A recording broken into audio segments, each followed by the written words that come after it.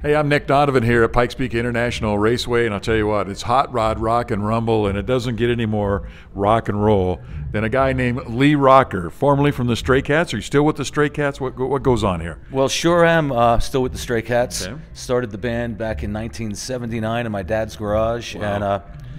and every so often we put the band back together and we hit the road. That's awesome. Yeah. That's awesome. But Stray Cats, you're kind of playing oldies and rockabilly and things like that when it wasn't necessarily a popular thing back then.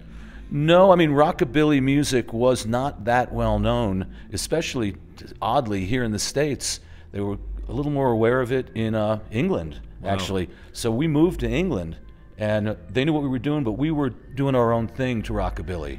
We were putting an 80s touch to it and some punk to it, and treating it like you should. You know, you got to do your own thing within whatever genre you're playing. A little bit of attitude with it, all kinds of good stuff. You bet. Yeah, fun stuff. Who were your influences back in the day?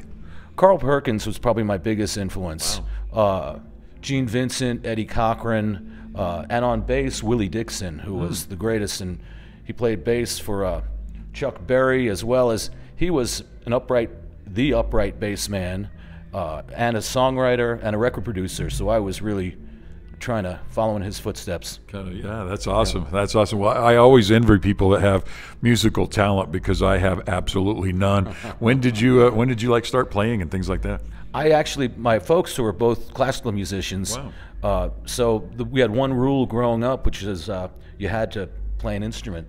And I started by playing cello, so I learned to read and write music, and probably around 7 years old. Wow. And then hit teenage years and got into rock and roll.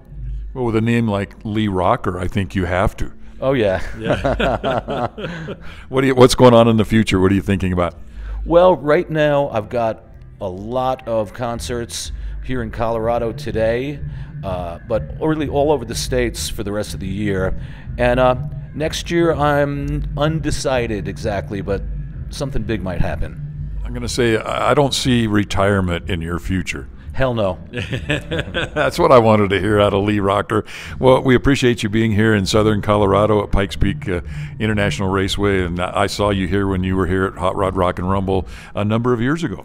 Yeah, it was a long time now. I think it was the first year. Yeah. And this thing has really grown up. Yes, it has. And I think it was really, really cold that night, if I remember. I'm not sure if I remember the weather, but I had a good time. All right. Well, I appreciate you taking the time here to chat with us here at Pikes Peak International Raceway and the Hot Rod Rock and Rumble. Are you a car guy?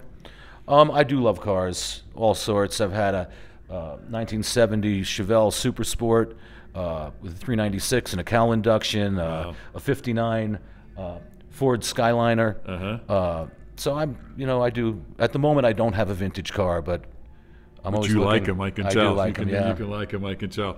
Lee Rocker, thank you so much for taking the time once again. And I got to let you get out there on the stage because you're about due. You got it. Thank you. All right. All right.